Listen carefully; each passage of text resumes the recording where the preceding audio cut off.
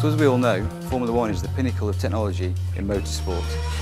As I'm sure you've all seen on the TV and in magazines, there are lots of pictures of Formula One cars. But wouldn't it be really cool if we took a Formula One car and split it and opened it, just like an apple? Here at the Sauber F1 team, that's exactly what we've done. We've put a car straight down the centre line. It's taken us 2 years, but here it is.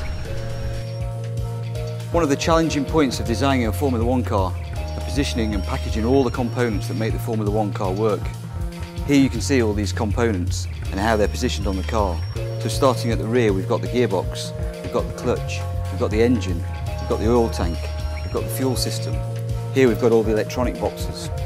And then moving up to the front, we've got all the pedals and the steering system. Now, it's very important on a Formula One car that we keep all the weight very low. This reduces the centre of gravity of the car and brings us performance. So this is the car steering system.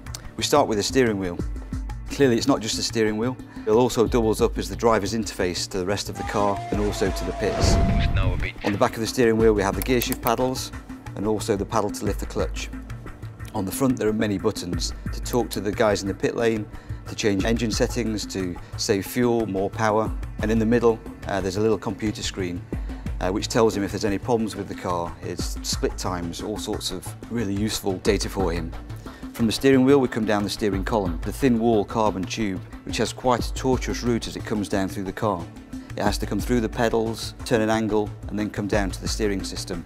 The steering system is actually a very simple steering system due to the regulations and very similar to that you have on the road car. Obviously a lot smaller and lighter. Here we have the driver's seat, obviously where the driver sits. And then immediately behind him, probably 50mm away, is where we store the highly flammable fuel in the fuel cell. This is a Kevlar fuel system, and as you can see we have lots of horizontal baffles in there. Now if we didn't have these horizontal baffles, the fuel would surge around, particularly under braking with the high G levels and in cornering. In each of the baffles there are little flap valves which allow the fuel to go down but not up. So as the fuel drains, the fuel could never come above one of these horizontal baffles. By doing this we keep the centre of gravity as always as low as possible. There are also lots of pipes and pumps in here. These are positioned strategically to feed the engine whilst also allowing the fuel cell to breathe. We've spoken about all the technical components on the car and how we position them and package them. I guess the final piece of the jigsaw now is to position the driver. Some say he's the most important part of the car, so let's get him in. It's important to be fit. You are not in a normal position. You have a lot of forces, especially in a crash. I had a big accident last year in Monaco, so we quite know that it's a safe car. Should we get you in then? Of course. You sitting comfy? Well, a little bit. This is how it looks.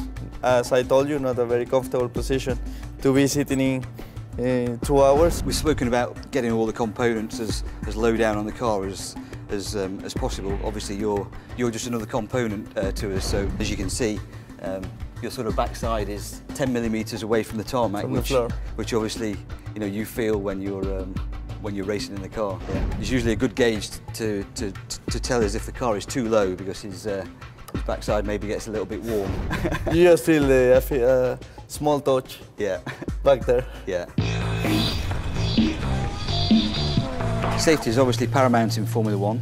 Obviously, if anything does happen, we have a fire extinguisher system on the car, which sits here, which can either be activated by the driver or the marshals at the track.